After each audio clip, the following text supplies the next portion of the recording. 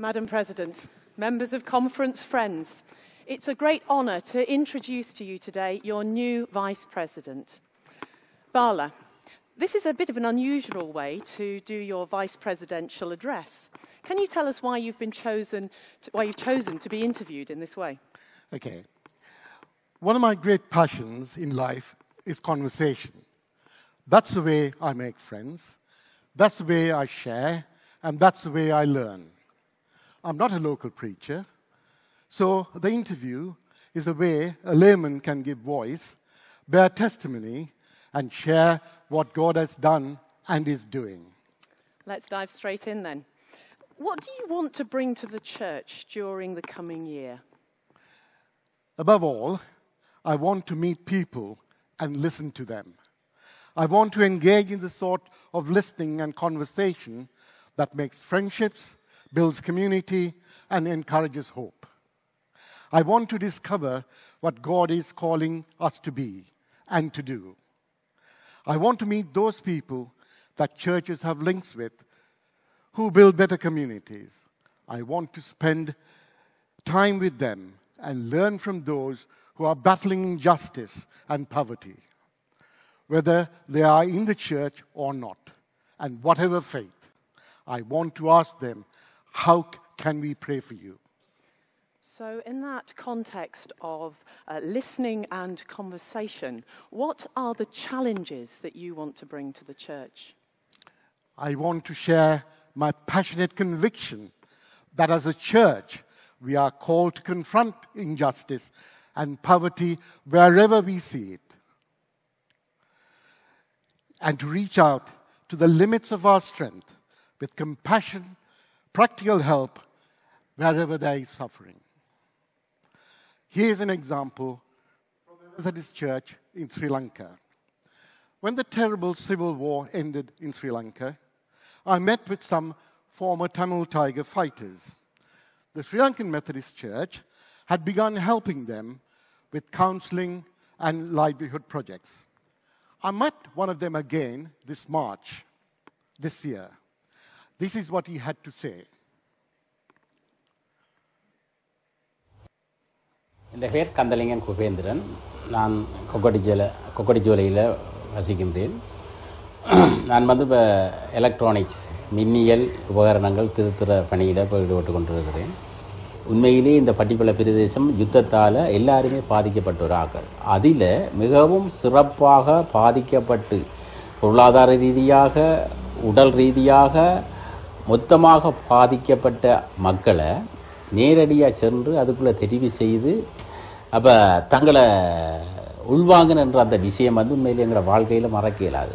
அந்த மெதடிஸ்ட் சேர்ச்ன்ற அந்த விஷயத்துக்குள்ளே நாங்கள் உள்வாங்கப்படாமல் இருந்திருந்தால் நிச்சயமாக நான் தற்கொலைக்கு போகக்கூடிய ஒரு வாய்ப்பு கூட இருந்திருக்கும். என்னென்னு சொன்னால் இப்போ ஜெயிலிருந்து வந்த உடனே எங்களோட மனநிலையெல்லாம் அப்படித்தான். பார்க்குறவனெல்லாம் ஒரு எதிரியாக பார்ப்பானுங்களை, கதைக்கிறவன் பேச மாட்டான், தலையை குனிஞ்சிட்டு போவான். அப்போ ஒரு விரோதியாக பார்க்குற காலங்கள் தான் அந்த காலம். இப்போ அந்த காலத்தில் எங்களை எடுத்து உள்வாங்கி அதுக்குள்ளே எங்களோட உளநல ஆலோசனைகள் ஊடாக எங்களை கட்டியெழுப்பி அதோட பொருளாதார ரீதியான உதவிகளையும் செய்ததால் நிச்சயமாக நான் இந்த இடத்துல கதைக்கிறதுக்கு எனக்கு வாய்ப்பு கிடைச்சிருக்கு. உண்மையிலே அதை உங்களுக்கு தான் நன்றி சொல்லணும். I did not find the church. The Methodist Church found me. Those words really struck home. The church embraced this guy and other ex-combatants like him. The church was not judgmental. They helped them move beyond the past and gave him and his community hope and dignity. The conversation helped me to understand how our efforts can and do make a difference. So, I will be sharing more of these stories and will be bringing the message that we need to play a part in making a difference. But Bala, you'll agree that that's much easier said than done, isn't it? Yes. Well, let me give you another example. In April this year, I went to Italy with the churches together in Britain and Ireland to see the work of the Mediterranean Hope. It's a small project set up by the Federation of Protestant Churches in Italy, of which the Italian Methodists are a vital part. The Federation is in conjunction with St. Angelio community and with the endorsement of the Italian government have established humanitarian corridors to bring refugees, mostly from Syria, to Italy safely, swiftly, and to receive them into a hospitable, caring environment. Of course, since my visit, Italy has a new government. Maria Manchio, the president of the Italian Methodist Church, tells me that the new government policies could make it very difficult for the churches to respond to the refugee crisis. She confirmed, however, that the Italian churches remain determined to fulfill God's call to love the stranger. The Methodist Church in Italy wants to continue to work with and for the migrants and refugees at the ecumenical, national, and local level, through Methodist social projects and through their congregation. She thanked the British Methodists for their prayers and their show of solidarity. This sculpture is in Lampedusa. It's called the Gate of Europe.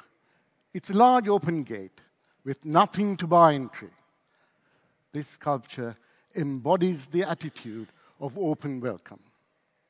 I asked myself, could the UK, could our church respond to the current refugee crisis in the same compassion and generosity? That's an enormous challenge, isn't it? But are there things that are already going on in this country which are starting to respond to it? Yes, there are. And we need to recognize and celebrate and draw inspiration from them. That's another part of what I want to do this year. For instance, I've heard of a family of Syrian refugees being looked after by the Methodist Church in Birmingham. They're the first successful community sponsorship that the church has delivered. And here in Nottingham and other parts of the connection, Methodists are involved in supporting food banks, language cafes for refugees, and joining with other organizations like UK Citizens to campaign for change and compassion.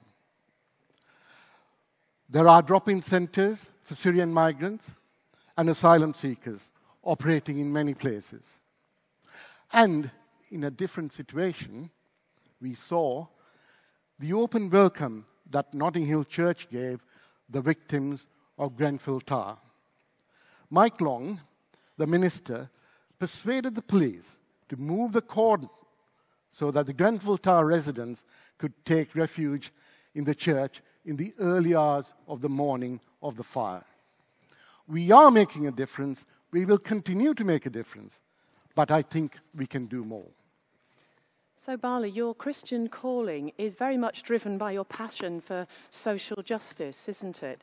And it's very clear that the kind of individual meetings and encounters and conversations that you describe have had a really big impact on you and opened up a whole new dimension of your understanding. I wonder if we could turn to your work as a trustee with Christian Aid, because I know that you've got another important meeting you want to tell us about. Yes. Alongside All We Can, Christian Aid has been profoundly important to me. In my travels, I've had the privilege of meeting people battling poverty and injustice, and have been able to show solidarity with them. Not so long ago, I visited the Janasha program that works with the Dalit people in Madhya Pradesh in central India. The Dalits are the lowest caste in India. They have been for centuries victims of the most horrible injustice, subjected to human rights abuse, rape, and violence. This is my friend Kranti. Kranti is from a family and community of manual scavengers. Manual scavenging is unprotected work of cleaning and disposing of human feces. This is dangerous, unhealthy, and dehumanizing. It is now illegal, but it still goes on because they are forced into it or because they have no other way of making a living.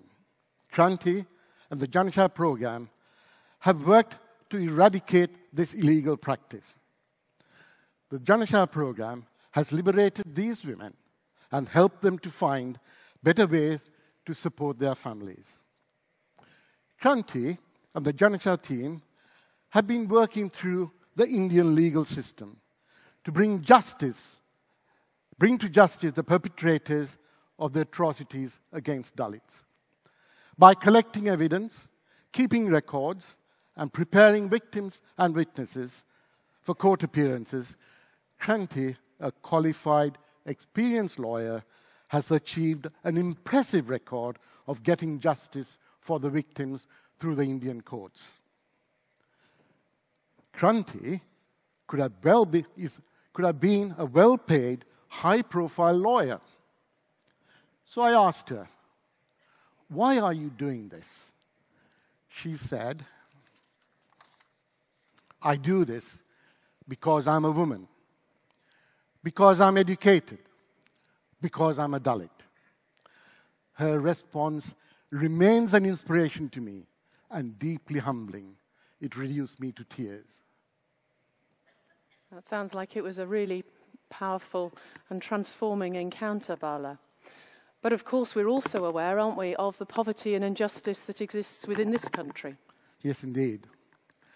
We face poverty and injustice at every point of our lives and in every place.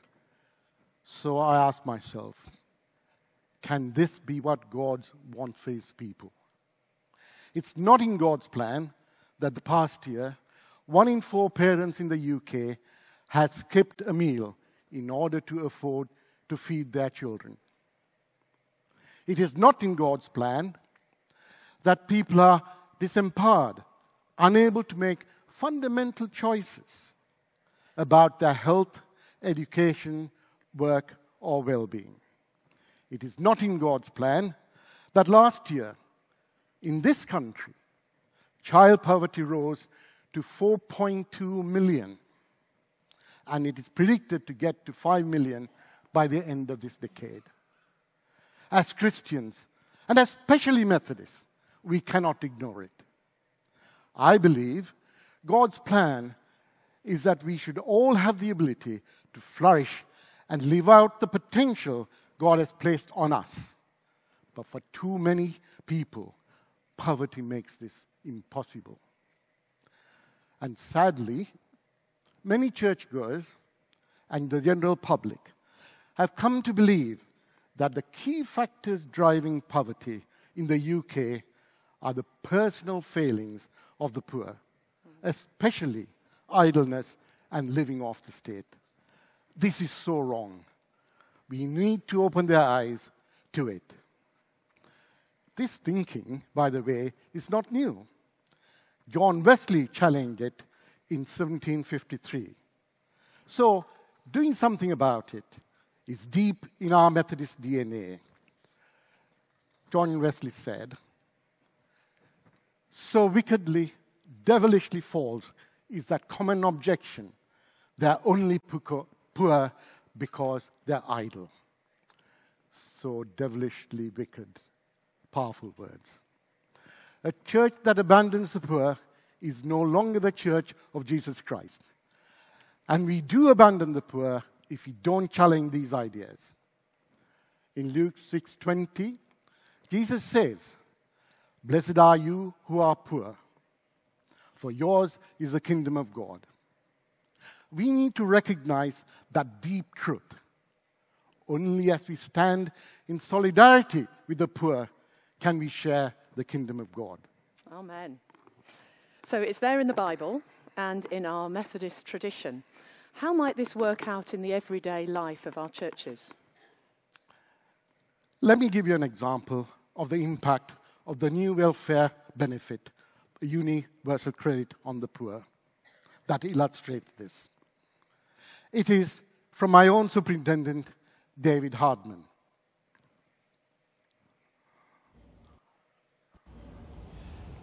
A new father came to my door. He was struggling, waiting for a delayed universal credit payment and doing his best to keep his family going. The food bank had helped, but his baby needed nappies and other supplies, and he just did not have the money for it. The church bought what the baby needed, and I made sure that he had money on his travel card so that he could continue to look for work without being sanctioned. Of course, it's right that we helped this family and others like his family, but we shouldn't need to do it, and certainly not so often. So, the need is enormous. We need to get to the roots of such injustice.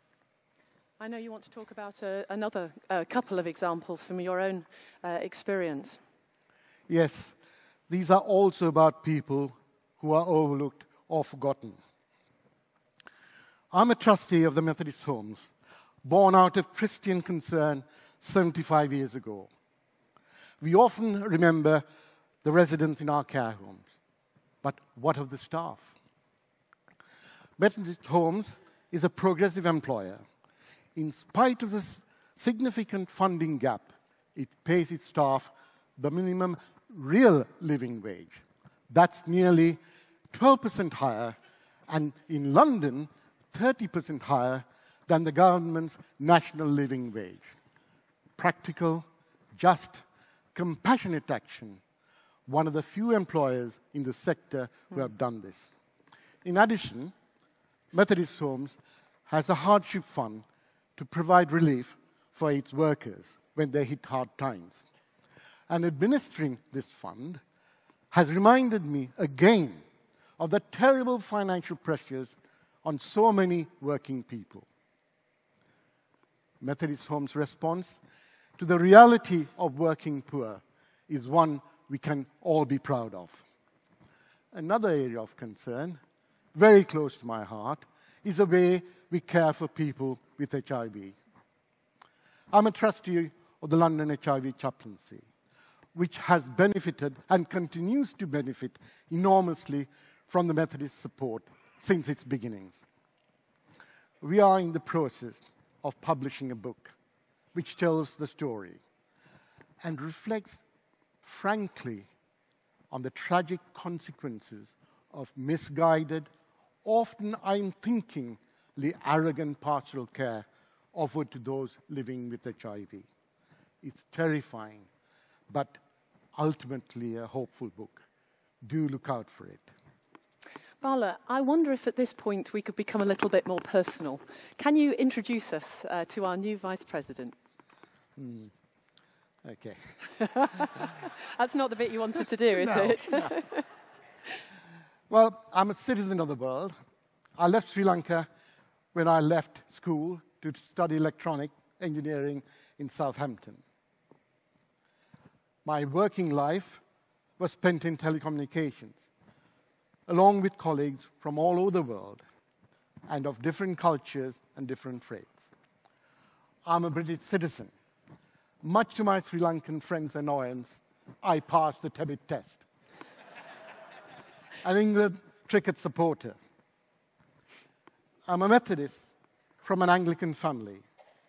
My mother registered me on the cradle roll, and like many young men, I was drawn to the Methodist Church through the youth fellowship.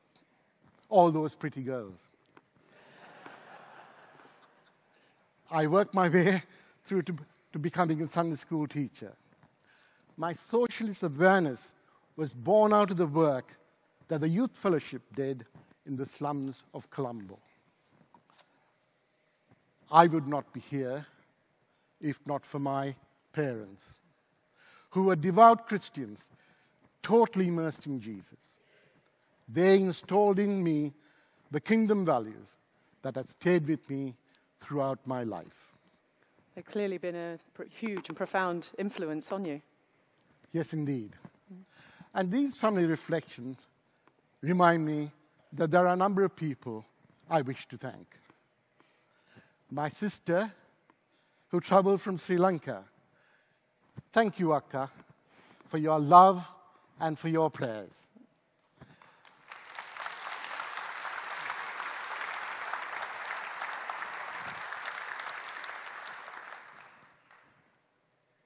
My friend,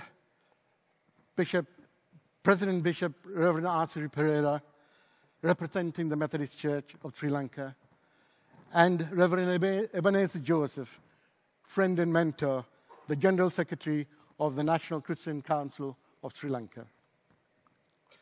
My friends at Southwark and Deptford Circuit, and of course, my dear friends in the London District, who have supported me through the years. And of course, to Michaela, or should I say, Madam President, the creative member of our partnership. We have been friends for many years. She is now a very special companion who holds me in prayer and is losing the battle to keep me in check.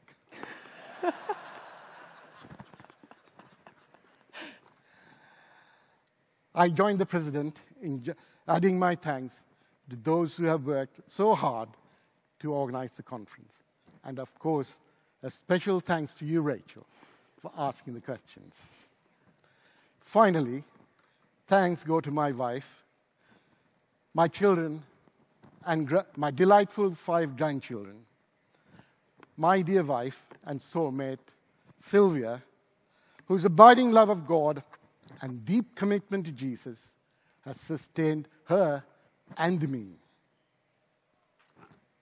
Thank you for introducing us to your lovely family.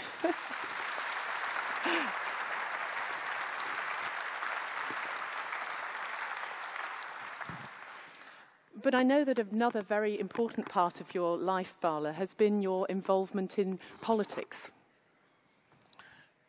Yes, my faith from its beginning gave me a passion for social justice, and I have always been deeply involved in politics. I was catapulted into politics in my late 20s when the TUC nominated me to serve on the Regional Health Authority, where I encountered and challenged health inequalities. I have stood for election, known failure as well as success, canvassed the neighborhood, and I still do. I served 2 terms as a Labour councillor in Lewisham, with one of those terms in the Inner London Education Authority. I saw the difference my obvious non-British name had on the number of votes received. I learned the hard way that social justice gets done by hard slog, teamwork, building community support steadily year by year. But that's the way to make a difference. For instance, a significant achievement that I played a part in was writing and implementing the anti-racist statement for schools, colleges, polytechnics in Inner London in the 1980s. I didn't know that.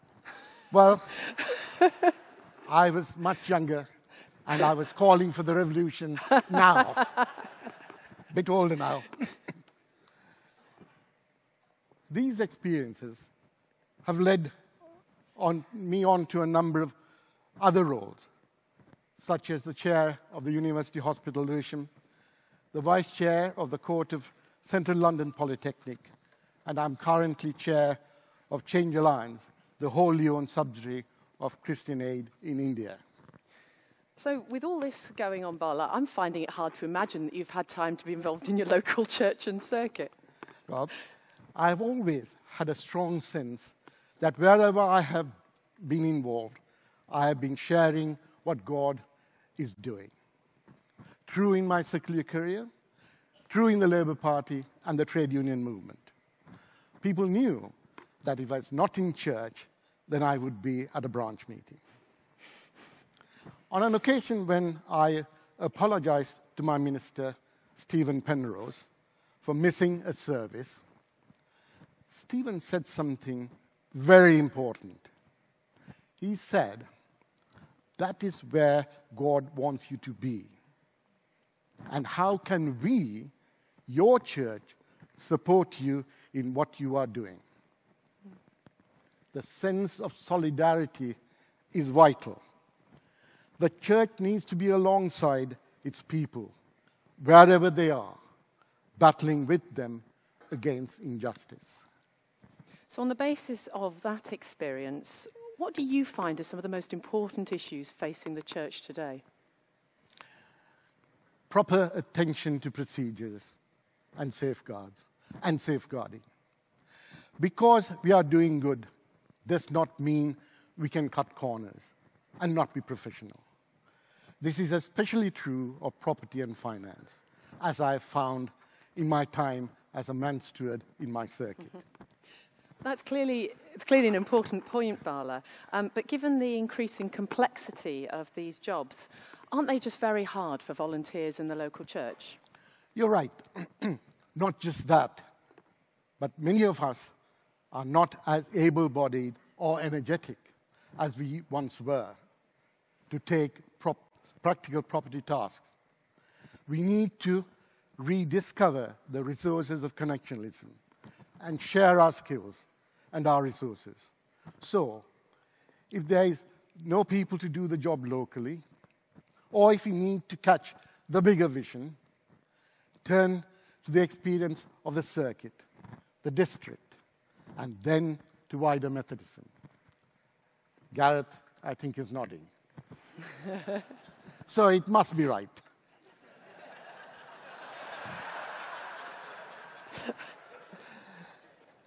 At every point, there are people delighted to help us and build each other up.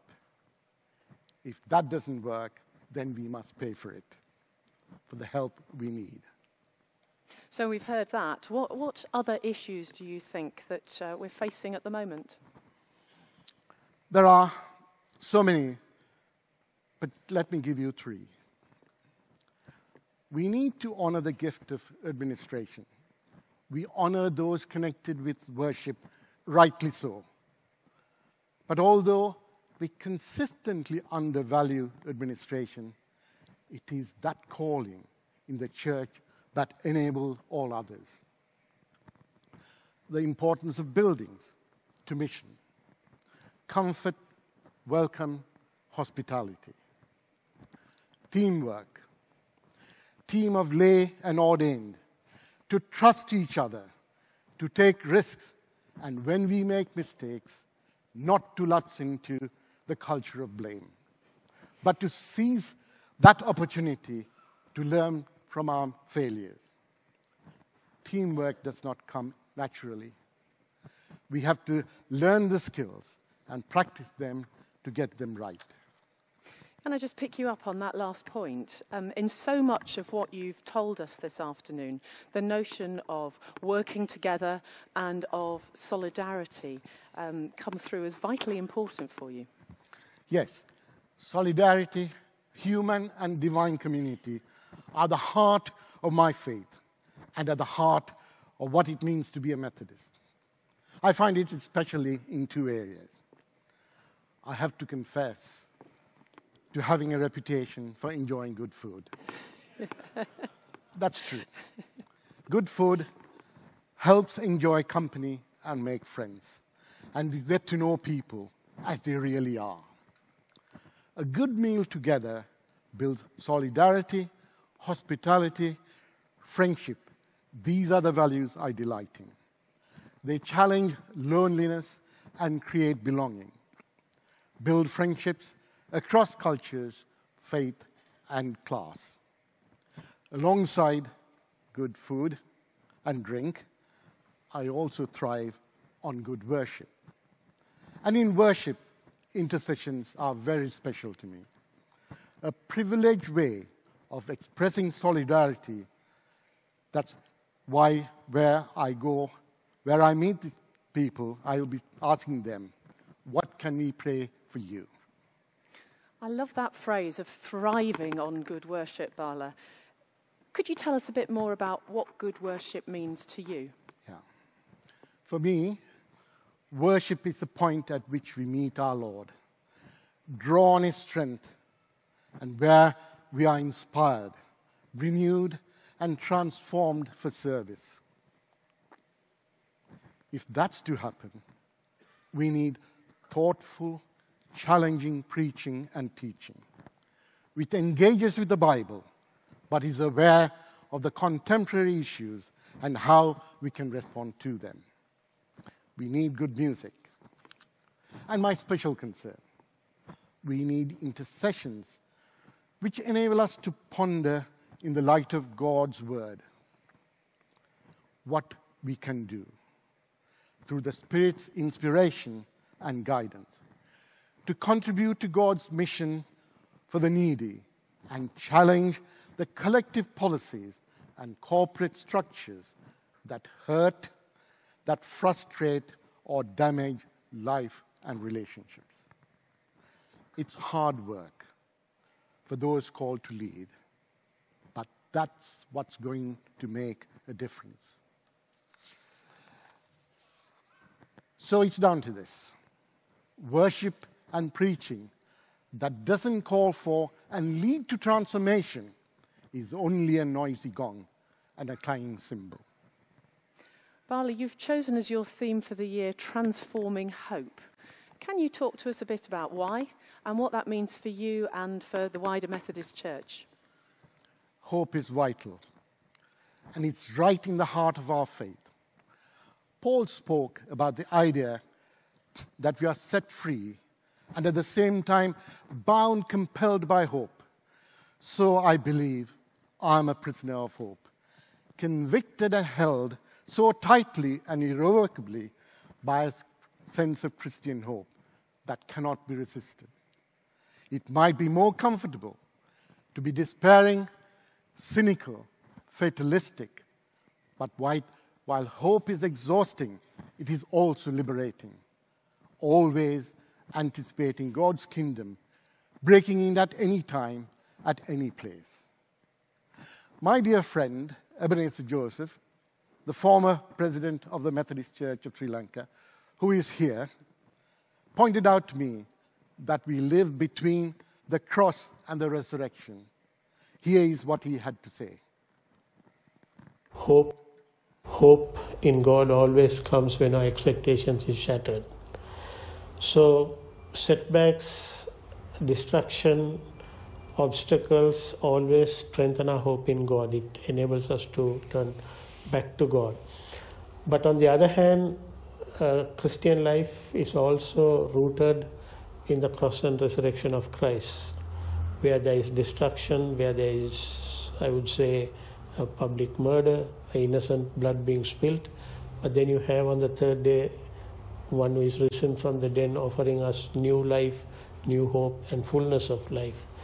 So cross may be the setback, but there is always hope in resurrection. And I always look at my ministry as in between the cross and the resurrection. So setbacks, frustrations, we believe one day will bring new hope, the fullness of life. Christian hope is rooted in God's saving activity. It opens up new horizons, new possibilities that are envisioned not by sinful human desires and aspirations, but by Christ and in Christ. That's really something much more dynamic, isn't it, than the sort of passive optimism that we so often hear as passing for hope in conversations and possibly even in our churches. Indeed. The journalist and TV presenter David Frost was once interviewed Archbishop Desmond Tutu with the words, "I always think of you as an optimist." To which Desmond Tutu replied, "I'm not an optimist. I'm a prisoner of hope." Optimism is a flimsy feeling upon which to build a transformed life.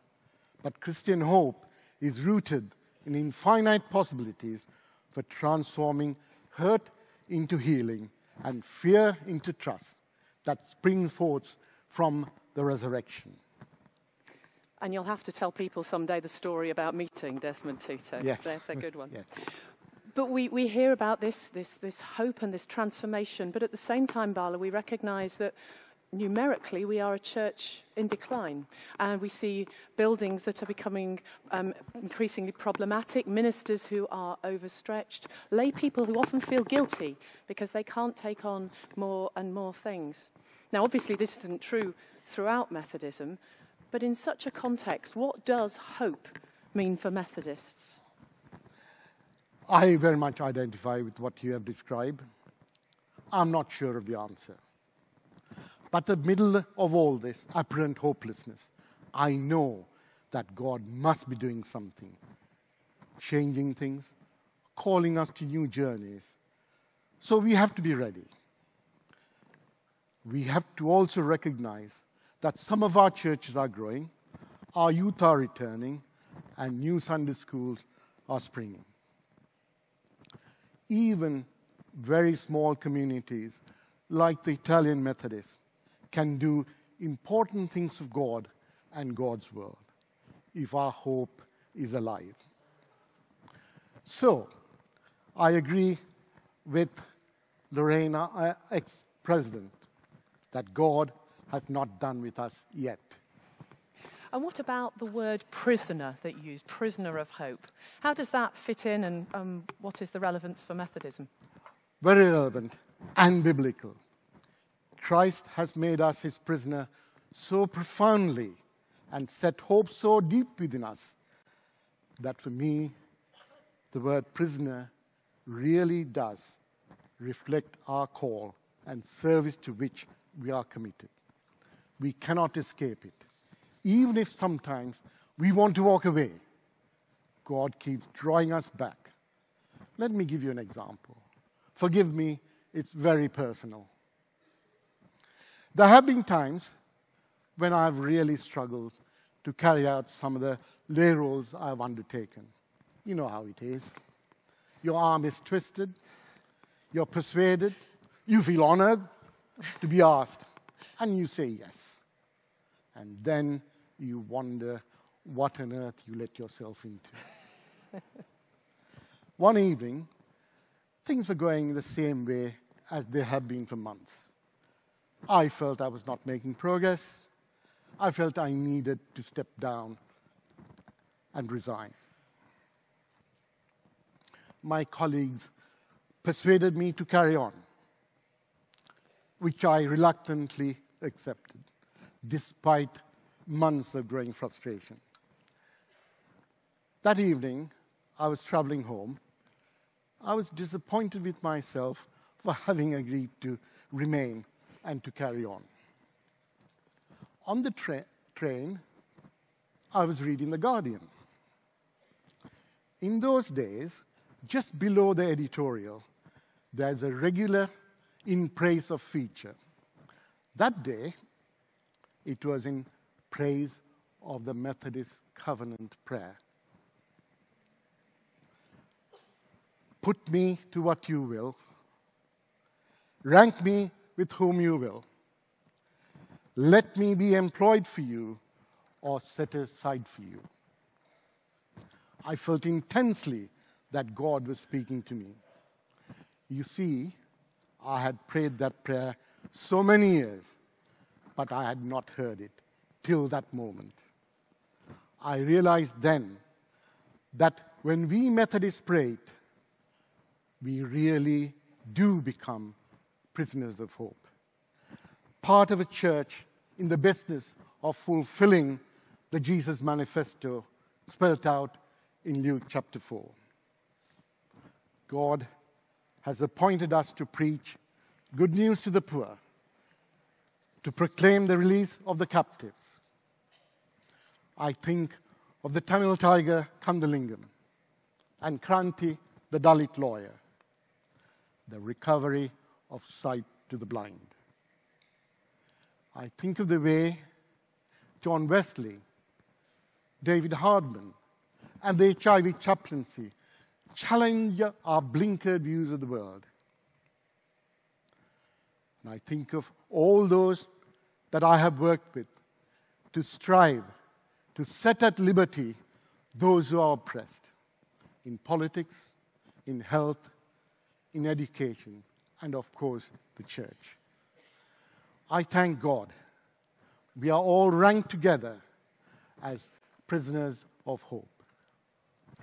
Bala, Mr. Vice President, thank you very much, and God bless you. Well, thank you.